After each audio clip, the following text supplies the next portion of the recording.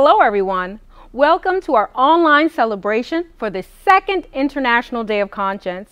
We are so excited to share this celebration with you all. Your participation is what makes this day special. We have accomplished so much in the past year, bringing together friends from around the world to share stories inspired by their conscience. We would like to take this opportunity to say thank you to all our friends who have joined us over the past year to spread kindness and love through our ICDAY virtual events. That's right. We have achieved so much together. Let's take a look at our achievements over the past year. The day of 5th April, from now on, the United Nations declared April 5th as the International Day of Conscience in July 2019. Since then, FOPAL has engaged in various events to promote this day and inspire conscience-driven actions. Since the onset of the COVID-19 pandemic, FOPAL has started to hold virtual events to emphasize the importance of conscience and work together with people around the world for a peaceful and conscience-guided world. Ever since the first International Day of Conscience, over 22 virtual events have been conducted in celebration of various United Nations days with an emphasis on conscience. These events have been live-streamed on ICDAY's YouTube, Twitter, and Facebook. To date, ICDAY has attracted over 3.3 million views worldwide on its social media platforms. We are very glad to have many influential leaders joining our ICDAY events over the past year, injecting powerful positive energy into our planet to stabilize the world. We look forward to a more successful year ahead. Let's continue to spread the message of conscience to every citizen and every corner of the world. With conscience comes a peaceful world. With happiness comes joyful families. Dr. Hong has specially prepared a speech for this big celebration. Let's welcome Dr. Hong Dao-Zi, President of the Federation of World Peace and Love.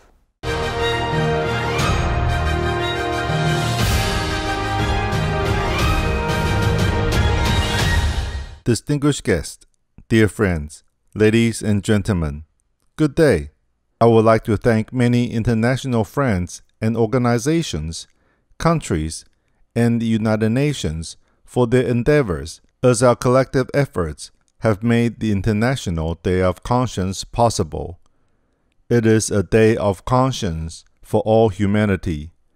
This day belongs to every world citizen and has a profound meaning. The world is volatile, but we can secure our hearts with oneness, which is conscience. Things change as the circumstances change, but we should adhere to conscience and noble deeds regardless of changes in circumstances. Only our conscience can save our souls, and only conscience can save our world. I invite you all to start practicing love and conscience in everything you do and inspire those around you to realize the era of conscience, to jointly create a world of happiness for all humanity. Let us move forward happily together for a world of peace. Let us work together to give humanity an opportunity to move towards peace and sustainability and share a happy, fulfilling, and true era of conscience.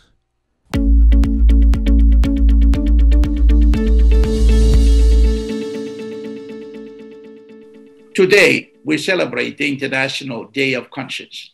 As a partner and supporter of FOPAL's great efforts in this global mission, the Republic of Kiribati is happy to join this celebration together with other partner countries, in particular the Kingdom of Bahrain, which had provided good leadership in the intergovernmental negotiations in New York 2 years ago that led to the United Nations declaration of April 5th as the International Day of Conscience.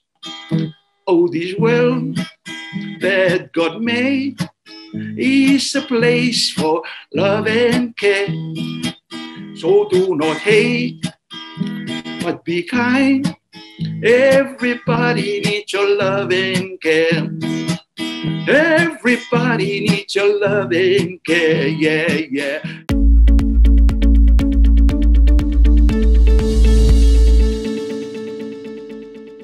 Today is a very important day as we celebrate the International Day of Conscience.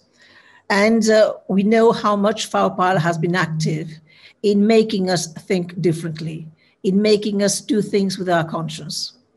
We have to really think out the way we do business, because the way we are overshooting our consumption, it's as if we have 4 planets and yet we only have 1 planet. And I think today is the day that we have to celebrate our conscience and how we use the International Day for Conscience to spread positive influence of the way our conscience operate and how we should listen to our conscience. It is important to speak loud on the importance of conscience as one of the essential inner feelings and humankind values that allows us to do good and act right by our own will. Nowadays, more than ever in recent history, facing the COVID-19 pandemic, the international community needs to be reminded about conscience, especially when it comes to saving human lives by fair distribution of the vaccines against the virus.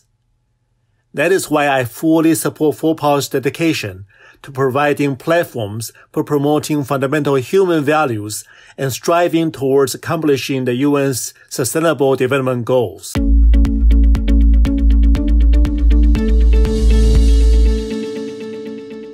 And I want to share with you some experience.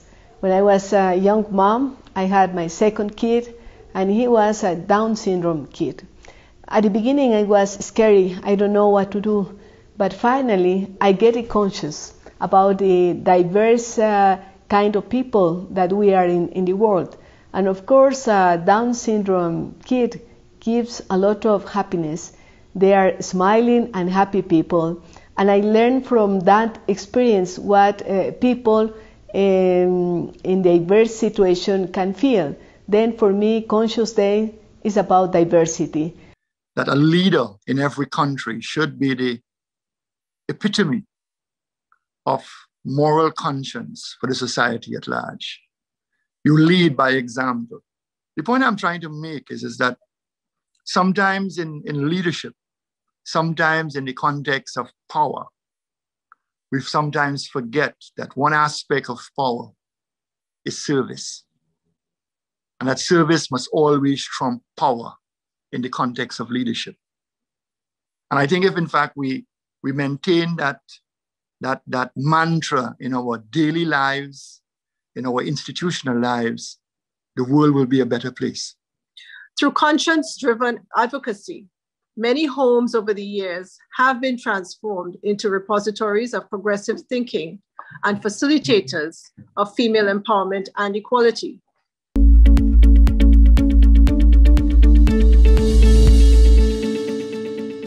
În rezultatul lipsii de educație, în rezultatul culturii, în rezultatul conștiinței scăzute, noi avem probleme foarte mari în ziua de astăzi.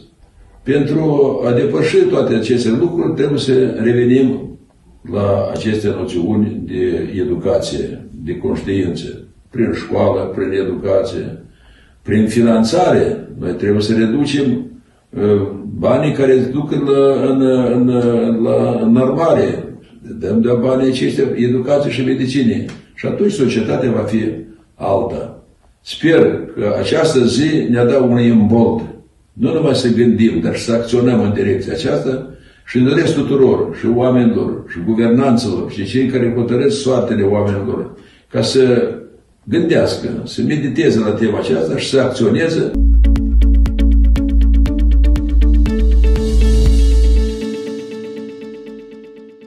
I only mention this aspect because I deeply believe that when we speak of conscience, we must also consider how to best organize our own lives in the spirit of the moral values to which we aspire. This will not be easy, but I can confirm, especially to today's youth, how well one can feel in one's old age if one can manage to preserve a clean conscience. An education predicated on moral values can create a new arbitration between power and knowledge that might well configure a framework wherein each individual can not only be, but can also become. If there ever was a need for to rely on people's consciousness, then it is today and now. The world is in a turmoil. Local wars are led, but threats are global. Only by awakening the consciousness of all people, real peace and cooperation among people, states, and nations. International Day of Consciousness has to be a motive and drive for permanent peace and cooperation. Each and every one of us, habitant of our beloved planet Earth, take full responsibility of our actions and start living in a culture of peace, love, and consciousness. We will all better off from our small communities, expanding this awareness to our big cities and throughout the entire world. Thank you. We have a moral and ethical obligation, first to ourselves, and then to convey that sense of responsibility to all who care for the other, to take care of every single person so that every child is fed and never stops smiling. Nonetheless, conscious awakening requires commitment strong enough to create the right prerequisites needed to cultivate a universal culture of peace and equality, where people feel connected rather than divided by borders and man-made differences. The decision to institute a National Day of Conscience is an important landmark for the achievement of a culture of peace, since the power of conscience is a necessary tool for the realization of this endeavor.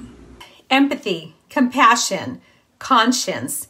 These are all the things we need a little more of, not only now, but in weeks and years to come. Definitely, with togetherness, we can do it.